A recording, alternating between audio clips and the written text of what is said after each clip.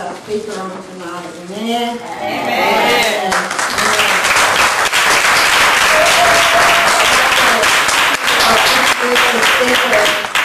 We're at the. We got a couple of phrases. Amen. Amen. Amen. And then you'll hear next would be the voice of the choir. Amen. Amen.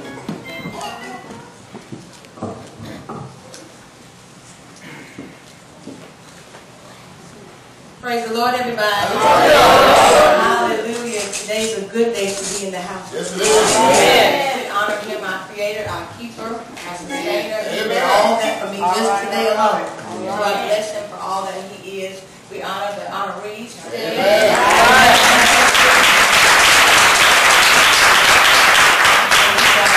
We got the invitation. I said, it's anniversary time again. That was the fastest year I think we've ever seen come in a long time.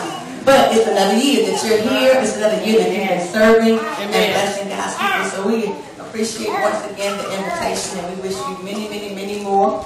And we pray God will lead you on in the way that he will have you for this ministry, for this house, as we all try to complete our kingdom assignments. I honor my pastor tonight. He is a busy man. I was trying to be mama and work at the same time, and I was texting him. He called him, he didn't answer. I just wanted to check and see you was all right. So you here, you all right. But I stand here to introduce the speaker for the hour. He's no stranger to you all. He's no stranger to the Word of God. He is one who studies, one who listens, and will do just what the Lord says to do. Right. You know, sometimes God will give us assignments and we say, no, I don't think so. They're too nervous to follow through. But when God gives him what to do, what to say, he absolutely goes that way. So we appreciate his wisdom and his guidance for us. And we hope that you'll get us a little snippet of what we get all the time at Outreach. But he is the pastor of Outreach Christian Ministries in Salisbury, North Carolina, the husband of one, the father of 3 boys. He's the baby of 6 children. Sometimes he seems to be the older of them as they seek him for wisdom, and sometimes those gray hairs mean something. He's always talking about his gray hairs, but that's wisdom on him and in him. So we appreciate all the gifts that God has planted in him, and we ask that you would just pray with him, pray for him, so that it'll be easy to preach, and it won't be difficult for the word to come forth, and that you won't hinder anything that the Lord has for you tonight. Amen? So we just ask you to pray for him and have him to do what God has already assigned for him for this hour.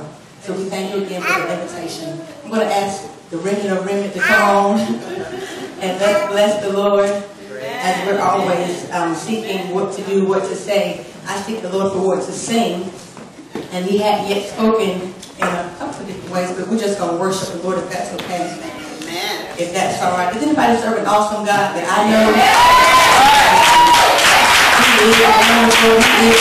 He's right now, God. Just like the pastor has already said, sometimes we pray for things and we hope that they'll happen, we wish that they happen, but God can do what he wants to do when he wants to do it. And that makes him awesome. Because he created this whole world, that makes him awesome because he's gathered you and me here in this house tonight. That makes him awesome because we wake up every day with a new mind, new mercy, new grace. That makes him awesome. So we just want to bless the Lord with a little bit of medley as we worship him and thank him for what he's done in our lives. Amen. Our God is an awesome God. He reigns from heaven above with wisdom, power, and love. Our God is an awesome God. Oh, our God is an awesome God. He reigns from heaven above with wisdom, power, and love. Our God is an awesome God. Everybody, our God is an awesome God. He reigns from heaven above with wisdom, power, and love. Our God is an awesome God. Our God is an awesome God. He reigns from heaven above with wisdom.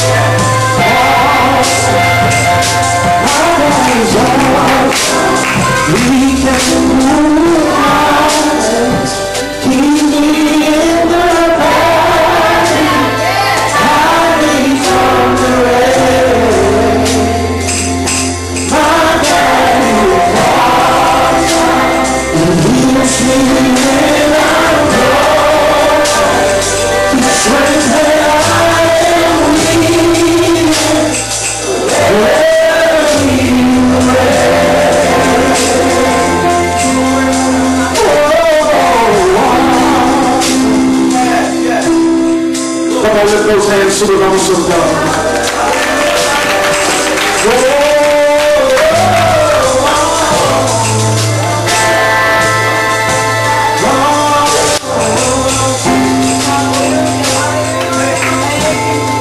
You are my strength.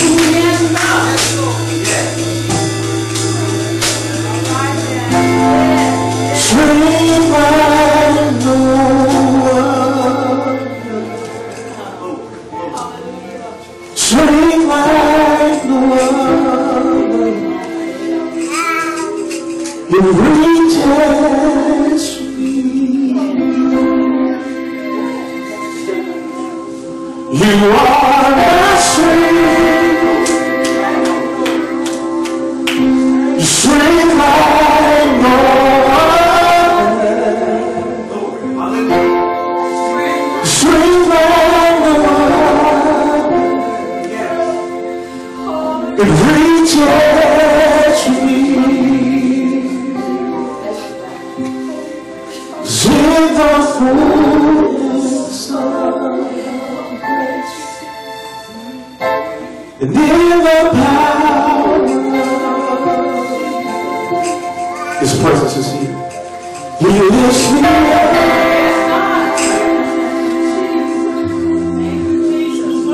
He lifts me up.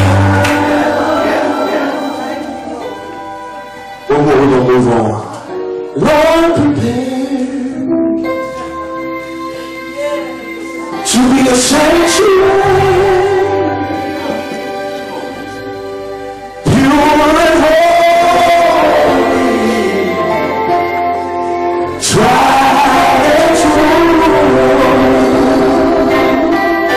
and with thanksgiving,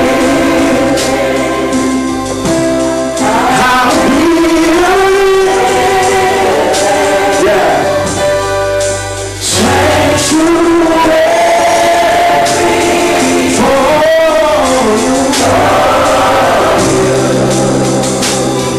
come on, let's sing this to the Lord.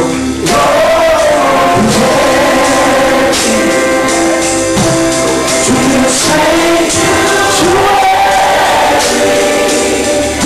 pure and holy, tried and true, and with thanksgiving, how we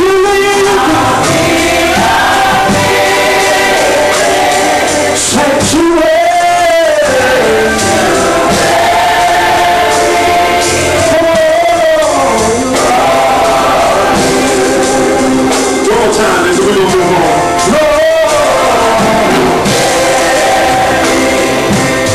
To be a sanctuary, pure and holy. They don't ask for this no more. Tried and true,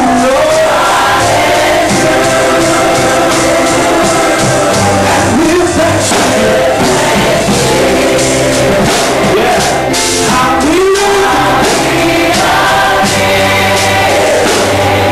sanctuary.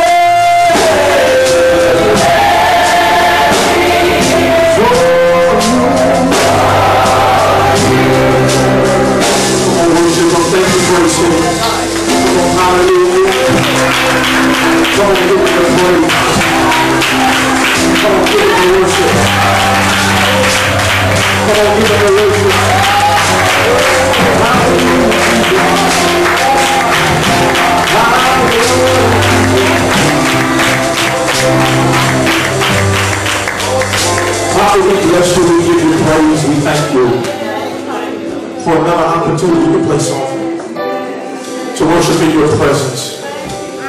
There's nobody greater, there's nobody higher than you. We thank you for being a bright and morning star, a wheel in the middle of the wheel, our help, our keeper, our light, our strength. God, we tap into you tonight. Don't let them see me, let them see you. Don't let them hear me, let them hear you. I give way to you. So open my mouth, you fill it. Don't let my thoughts, my intellect, don't let my opinion get in the way of you speaking. You have free course to shift and to move as you see fit. We need a rainbow word. We trust you to speak. Make it plain. Make it clear. Give us insight, illumination, and revelation, so that we may be doers of the word and not hearers only.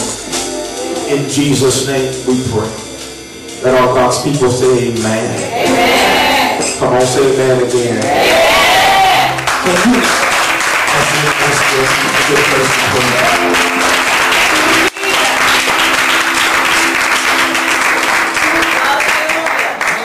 I need your prayers. I am one of those preachers who like things like they like it. I'm sorry. Well, I don't apologize for it. And I'm looking around, looking at the door and looking for more of my folk, my musicians, but I don't know what happened. But I've been praying that it don't hinder. I stay in the same spirit, and I need to deliver what the Lord is saying. People don't understand all the stuff that goes through preachers' heads, all the responsibility and all the things that we go through. And I like to stay level and clear-headed so that Jesus can really speak. Pastor, you helped me today because I came on assignment tonight, and sometimes assignments are not comfortable. Because Bishop, some folk look at you crazy if you ain't preaching with the right thing. we love the gospel unless it hits our toes. We love the word. But I don't know about you, but I like a good fillet fish. I like it with no bones in it. What you got to realize, I didn't mean to make you hungry, but what you got to realize is that if you're going to get a good fillet, there's got to be some cutting. If you're going to get it clean and clean it real good, you got to cut some stuff away.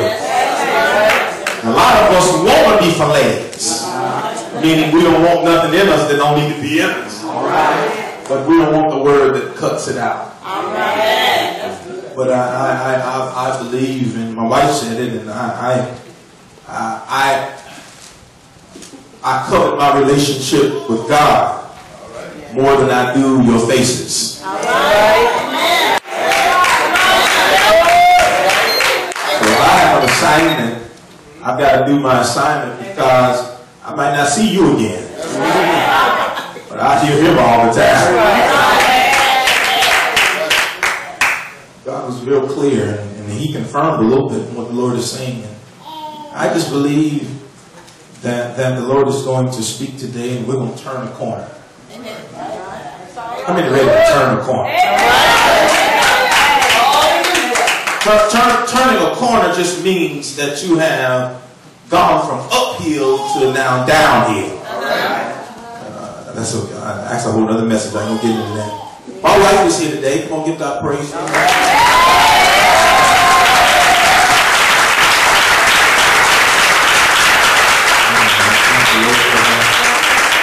Been worried. I didn't see it. I ain't seen her since this morning. We've been going separate directions, but you know, my day is better when she walked through that door.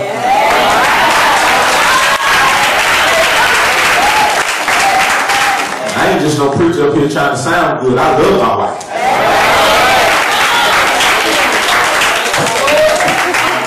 It ain't that church little when you all get in the car, get in the church and say, thank you, Jesus. And they go back in the car and say, what were we?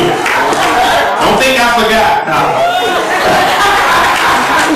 You can't say amen, just say ouch. But before we get into the word, help me honor this honoree tonight. He and his wife, co-pastor. Let's celebrate the man and woman of God. 8 years.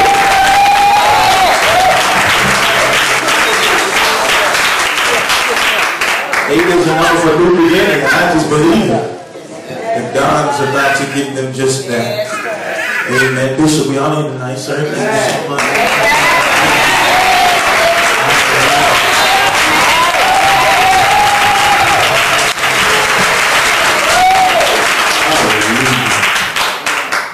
If you don't mind standing to your feet real quick, let's get into this word. I love to stand for the word.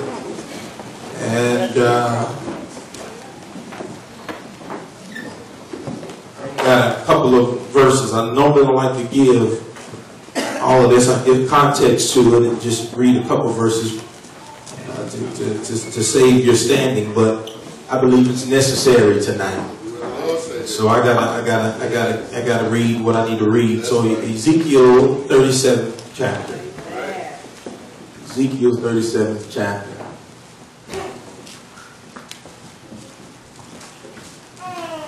You haven't saved man. It's in the book of the prophets. Amen. Past Psalms, get past Isaiah, Jeremiah, and all the other folks you'll get to. Are we there? Just time say wait on. I don't want to leave nobody. We good? Ezekiel 37th chapter. I'm going to read verses 1 through 14, so bear with me. New King James Version says, "The hand of the Lord is upon me, and brought me out in the spirit of the Lord, and set me down in the midst of a valley, and it was full of bones. Then he caused me to pass by them all around, and behold, there were very many in the open valley, and indeed they were very dry. And he said to me, Son of man, can these bones live? And so I answered, O Lord God, you know. And again he said to me, prophesy to these bones, and say to them, O dry bones, hear the word of the Lord.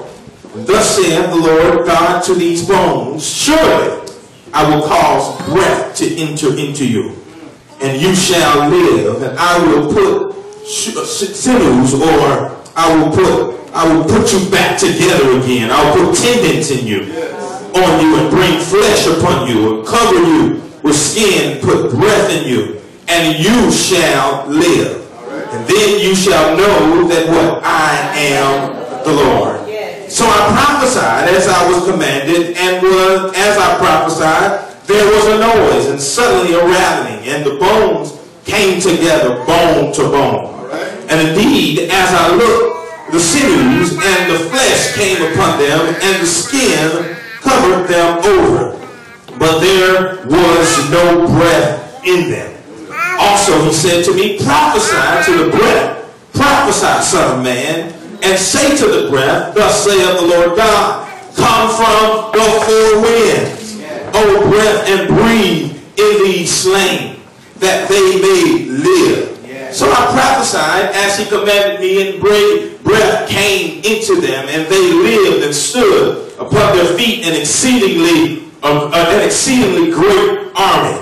Then he said to me, Son of man, these bones are the whole house of Israel. They indeed say, our bones are dry, our hope is lost, and we ourselves are cut off. And therefore prophesy and say to them, thus saith the Lord God, behold, O my people, I will open your graves and cause you to come up from your graves and bring you into the land of Israel. Then you shall know that I am the Lord when I have opened your graves, O my people, and brought you up from your graves. I will put my spirit in you, and you shall live. Somebody say, you shall live. You shall live. And I will place you in your own land.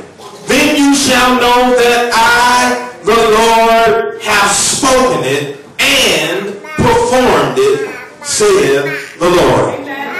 I know that was a lot, and I need you to pray with me, because you can't look at your neighbor today, they might get mad at you. But I need you to just hear me. My topic tonight is living through dead places.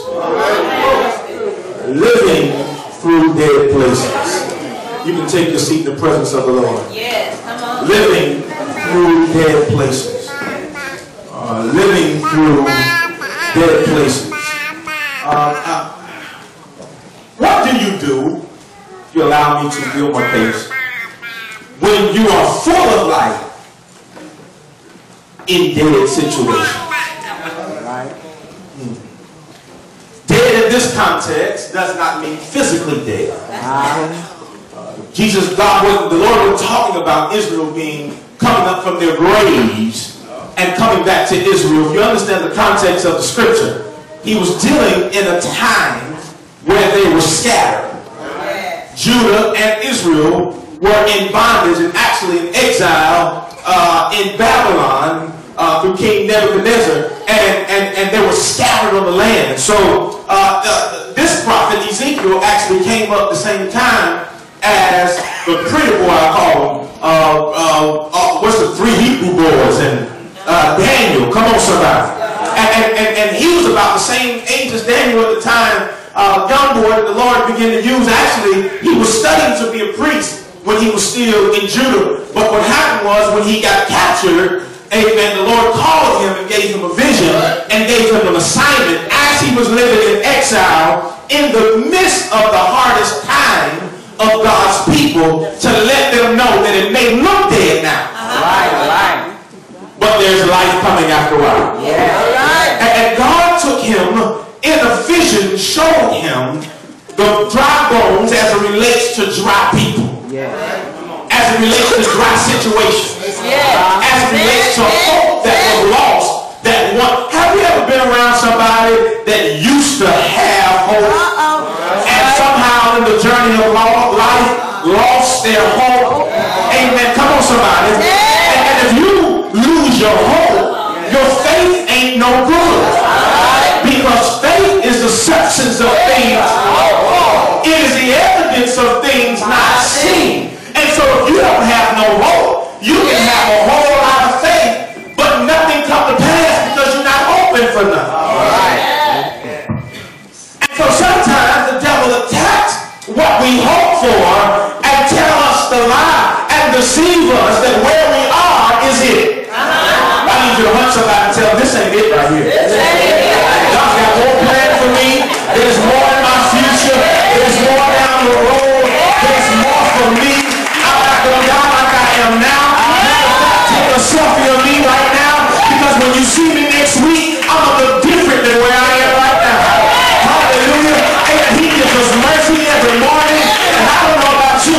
Paul said a piece of us got to die daily if we're really going to be where God wants us to be. And so even if you see me next time, amen, I'm going to be better than I am right now.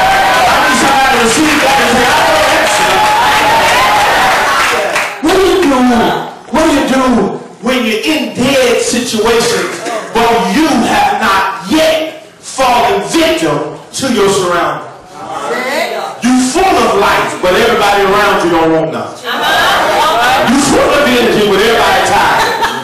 Hey, man, I ain't got to get too deep. When you want to go out, some of y'all been saved all your life, but some of us remember the club when you was the one who used to want to party. If you didn't want to be around nobody that didn't want to party when you wanted to party, and if you was in a neighborhood where everybody else wanted to go to bed, you like, go to bed, I'm ready to go party.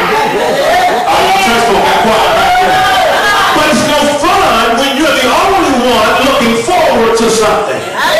Amen. I tell everybody, amen, you got to know who your friends are, and you got to pick your associates right, because if you got, amen, if all of your friends don't want what you want, you're in the wrong circle. If you always got to explain yourself and why you trust in God and why you believe in for this and why you want a Mercedes, why you can't be happy with Volkswagen, why you want a house, you've been living in this apartment for 30 years and it's been doing all right. The devil is a liar. I believe in God for bigger and better things. And if you ain't happy for me, at least you can get out of my way. I don't know about you. I want people in my season that are for me. If you ain't for me, I need you to get away from me. Matter of fact, if you're not for me, I don't need you next to me. I'm not looking for crowds. I'm not looking for quantity. I'm looking for quality in this season. I don't need a whole bunch of friends.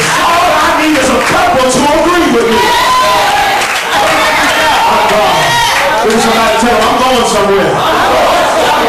What do you do when you're full of vision, but everybody else around you can't see past tomorrow? What do you do?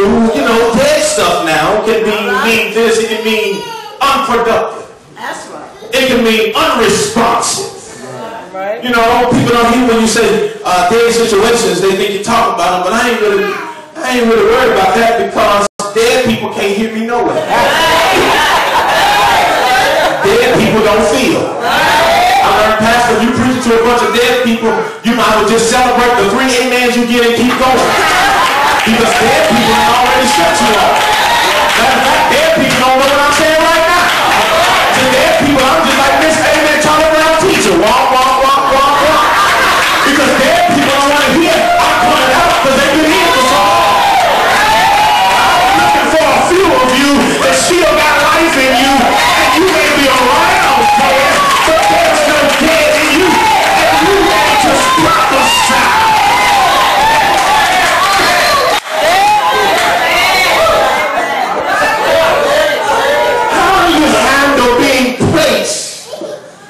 Situation where you desire more, but you're surrounded by people that are cool where they at. Yeah. Can I be real transparent? I'm a preacher who likes to preach myself. My wife, you know, she magically signed this clause when we got married. She just didn't know it yet. And if I preach on me, that means I might preach on her. She got to be okay with it. I deal with it when I get home. We had to come to agreement as a couple. Because when we first got married, my wife is, let me just say, she's so much better now. Man, I love you, baby. She was this young, vibrant go-getter who never had enough. If I get a house, I wanted something bigger. If I got a job, I was after the promotion. I was in corporate America for 15 years, and I was executive vice president when I left the bank, when I went to ministry, when God called me. So I was 30, I was very aggressive, I was very hungry. And I married a woman who said, as long as we got a nice house, got some kids, you home and we good, and our relationship good, I'm okay. So she might have been okay, but in me, I wasn't okay. So we had to find a common ground where both of us can be happy. See, and we worked it out. We good. Now we on cruise control with our 13 years in the game. I can preach about where I'm already delivered from. That's right. Well, some preachers who never talk about that because maybe they ain't now. I'm just going to say. Okay, let me get back to my message. So what I'm saying is, it's frustrating when God places crazy vision in you. And place you in a place where nobody sees what you see. It's a struggle to keep your focus and your sanity when you always gotta prove why we gotta transition. When you always gotta beg and vote and have a meeting on having change because God showed it to you, but He ain't show it to nobody else. And if you got vision, half your prayer life is God, will you just make life easier and show everybody else what you showed me? But God will place you in a place where nobody wants what you want and still require you to bring it forth. I'm trying to get somebody here. And what do you do when God puts all of this ambition in you and place you in people where they stopped living 10 years ago? Still functioning but have no goals. Still breathing but don't have no more than where they at. They don't want no God. Y'all gonna help me this morning? I gotta do my assignment. I'm sorry. But God is shaking the foundation because He didn't make you to be mediocre. And sometimes He gotta put a voice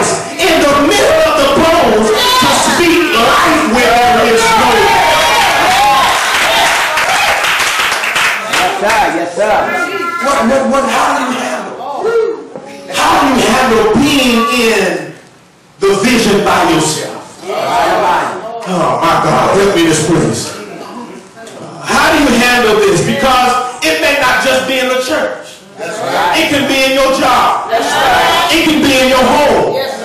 It can be in your relationship where your spouse have quit on life 10 years ago and you still want more. And you start to wake them up and give them ambition and they ain't want to do nothing. They don't want nothing. And they okay in that trailer park because you got a mansion mentality. Amen. They okay getting government cheese and you want to stay every now and then. What do you do when God gives vision to you and don't give it to nobody around? Y'all here tonight? How do you maintain your faith around the faithless environment? Yeah, this is a real thing. I know y'all got all nice suits on tonight, but some of us, you got to understand that association does bring on assimilation. That's right. If you hang around faithless people long enough, you'll start to consider that foolishness after a while. Because you can't even put your relationship on God. Amen. You may have a great relationship on God. That's why the Bible says we got to cast down every imagination that rises up against. Come on, somebody. Because listen, the one who had the best relationship with God was the first Adam. He walked with God. He didn't just speak to him. He walked with him in the cool of the day. Him and God were one. When God thought it, Adam spoke it. That's why Adam was able to name all the birds and name all the trees and name all the animals because he was one with God. There was nobody at that time closer but the enemy. Still was able to come in and bring doubt to what he knew was right. Do you really think you'll die if you eat of this tree? And what doubting people will do to a faith strong person, it will make you rethink what you've already. That's right. Yeah.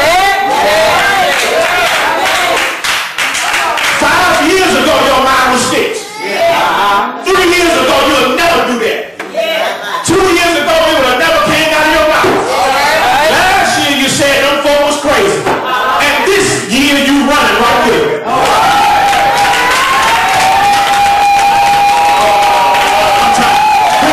To it here. You gotta lay the law down somewhere. If you don't believe like I believe, if you don't want what I want, I'm not even gonna fight with you. I'm just gonna start prophesying. I'm getting ahead of myself. Let me deal with this up here. Because I believe God is speaking in here. How do you keep your strength, Pastor? In an environment where it seems like you're the only one with strength. Ponder on that because if somebody is used to an environment where nobody is strong. That's right. That's right. That's right. And they recognize that a strong one is in their midst. Everybody don't have strength. Will do what they can to pull from your strength. And after a while, when you used to have strength, because you've been pulled on with people who ain't got no strength, you'll find yourself without strength. And I ain't gonna help this place. And if you're not careful, you will come in strong but call out. Because those ones that don't want nothing will take all you got.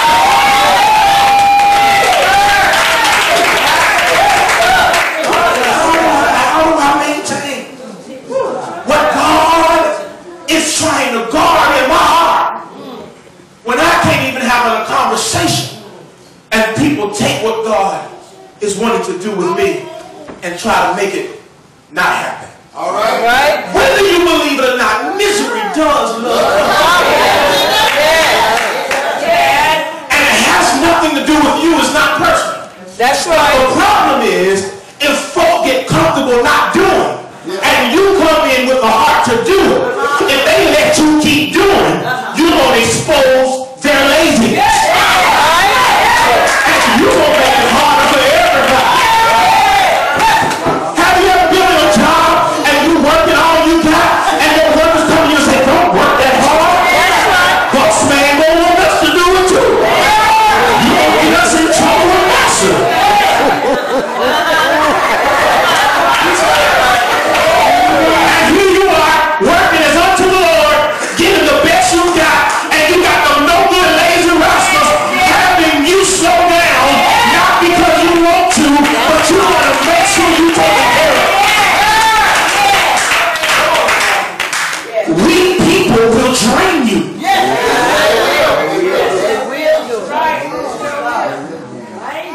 will make you reconsider the goal. If you're not careful, it'll make you think you're thinking too big. You wanting too much. Maybe it don't take all of that. Maybe we don't need that big of a church. Maybe we don't need an extra van. Maybe we don't need no more ministry. Maybe we don't need no more ministers. Maybe we don't need a new stuff on somebody. Because they don't want it and God placed it in you. If you're not careful, they'll take it right from your spirit. But I'll come and give it back to you in Jesus' name tonight. The devil is a lie. Everything that's dead around you has got to live in Jesus' name.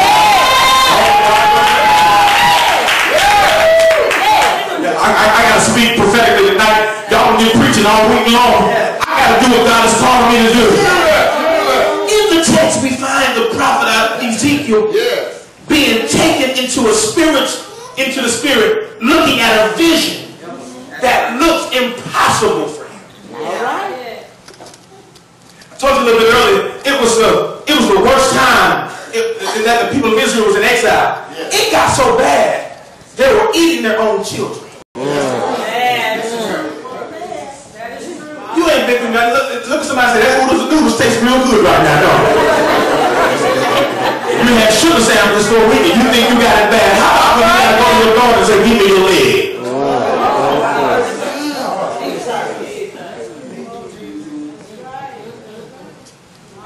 God takes this man of God into a vision. And he asked him this question. Imagine being in the situation and living in the hopelessness and starting to lose hope yourself. And God comes to you and asks, is there any hope in this? Woo. Can these bones live? Here you are and been a victim of the lifelessness of the situation. And here's the giver of life asking you with not much life left. Is there life left?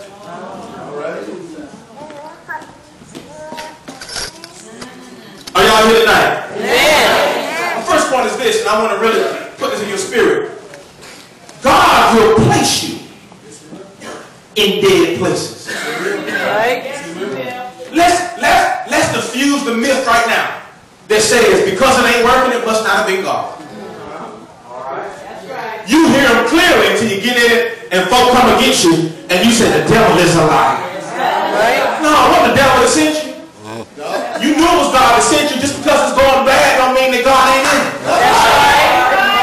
Sometimes God will place you in dead situations because he's so proud of your life.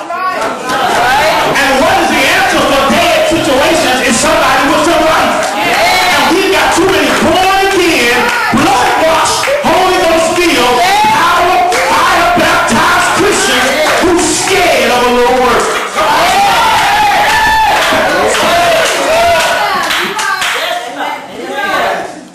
If the gifts was already in operation, why would God need you there?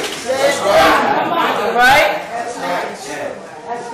Everything that was developed in our history, from electricity to the light bulb to cars, thank the Lord for cars. Horse and buggy. All of these innovative things that we love was birthed out of the need. That's right. It had to be some dark nights. And money, no money for oil. The lanterns all broke. For somebody to get tired of just living in the dark. I'm going to invent the light bulb. Well, I ain't got to walk around smelling like smoke all day. Come on. But I can just go to the wall and just flip a switch. And poof, there goes darkness. It took somebody sick and tired of where they were and asked the question, there's got to be better. It took somebody that was was sick and tired of things operating that was malfunctioning, that said it has to be a better way of doing this. It took somebody opening their mouth and making some action towards something that nobody else had the courage to do. We got too many people running from storms where God says, I can't use what I placed in you until I put you in a need. Until I put you in a dead place. Until I put you in a dry place. The reason why I put you in there is because it was dry. Don't complain about it being dry. Please.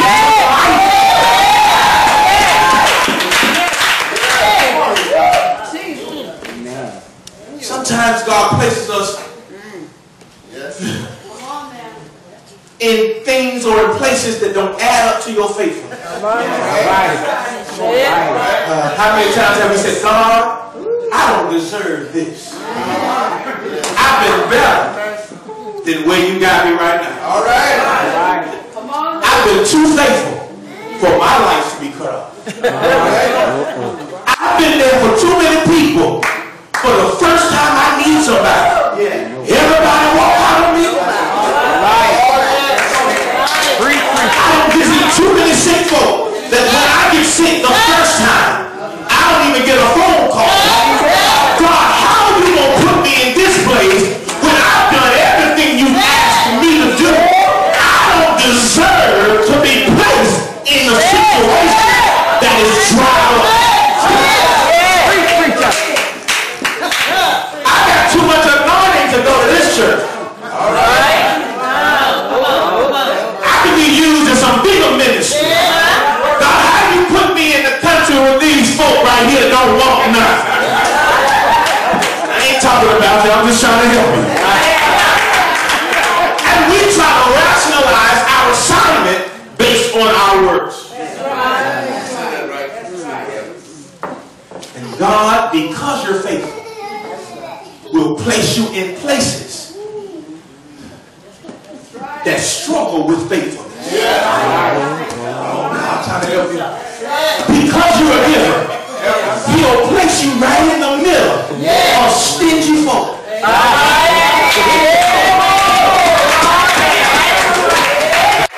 Because you have great faith, He'll make sure to put you right in the middle of complainers,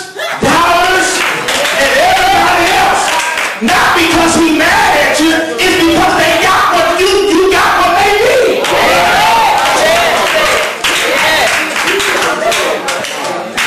He'll put the best singer in the choir with everybody who can't sing it. And they'll be pulling their hair out saying, please, just sing me some singers. And God said, use the anointing inside of you and come singers in the house.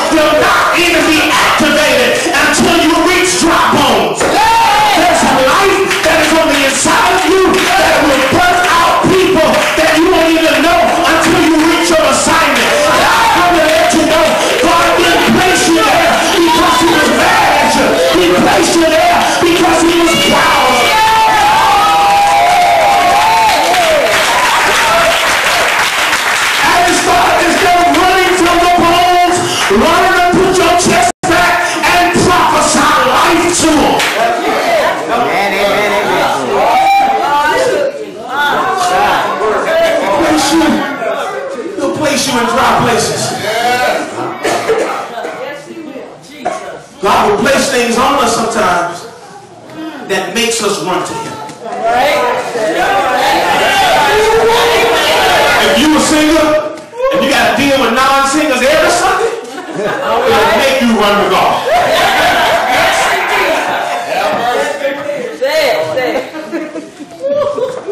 If you're a preacher with great vision and your people can't get behind what you say, it'll make you run to God. and sowing and harvesting and nobody else does, it'll make you inquire to God. And sometimes, if you're really honest with yourself, you didn't learn to pray until you got into a dry place. That's right.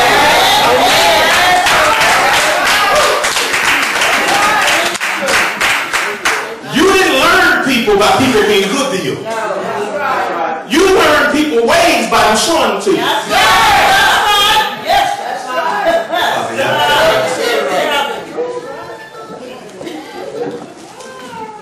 But next point, I'm moving on. I ain't gonna hold y'all all night. Y'all get something tonight?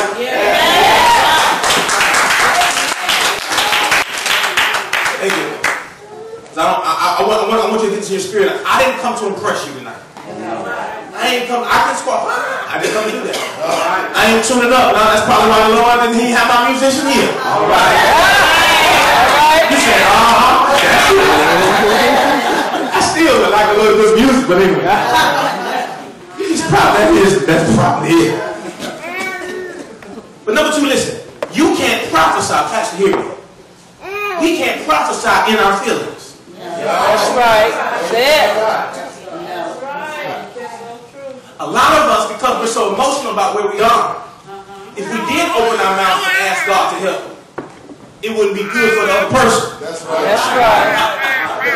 We'll be doing silly for color purple until you do right by me.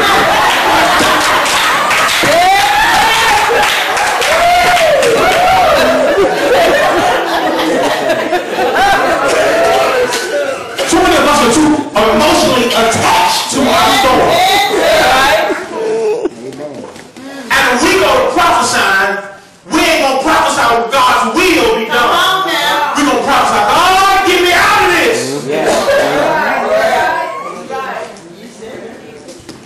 I've learned the value of a test. Right. God spoke this clearly to me one day, and it changed my whole perspective on how I see hard times. God says, the fact that you're in the test solidifies the fact that you already have the information. All right. Because the good teacher would never quiz you on information y'all never went over. All right.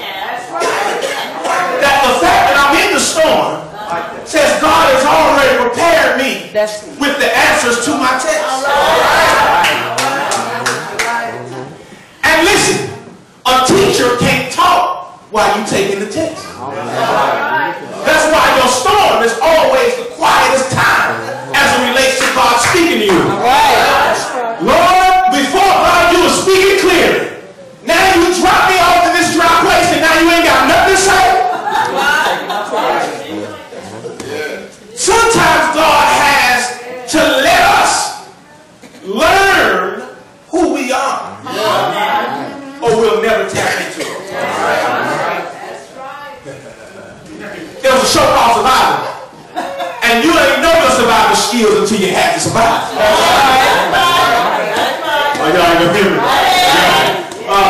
When I was riding, when I learned how to ride a bike, I was almost down the street, going down a steep hill, before my brother finally let me know he wasn't holding on.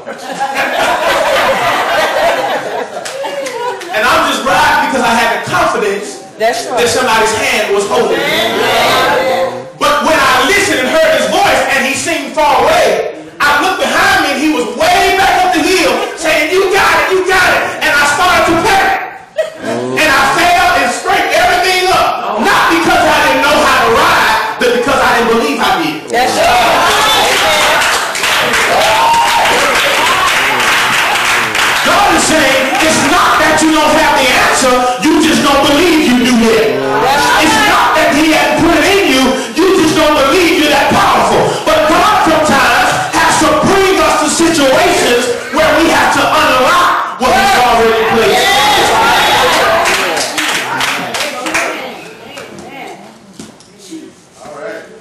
You can't prophesy in your feelings. In verse 3 of the text, the Lord asks Ezek, can these bones live?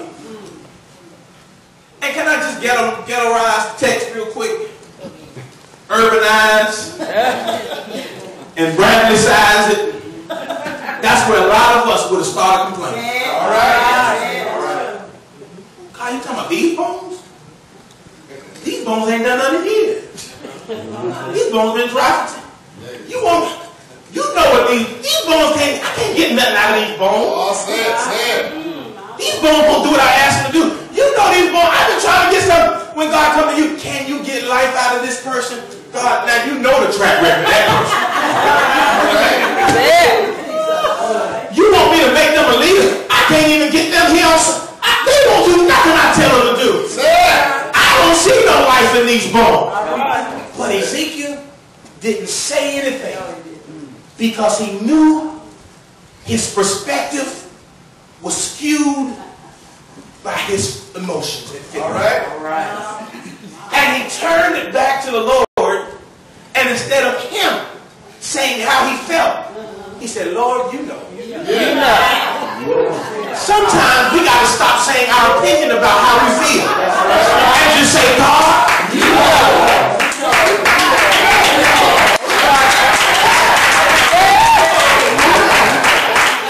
You got to stop saying what everybody did to you and just lift your hand and say, God, you know they ain't doing it right, God. You know what's going on, God. I don't need to give my opinion. You see everything. You know. That's right. This is key in the text because if he would have answered, because he was in the midst of the dry place, he might have hindered the possibilities by his opinion. Yes. God's word don't need your opinion.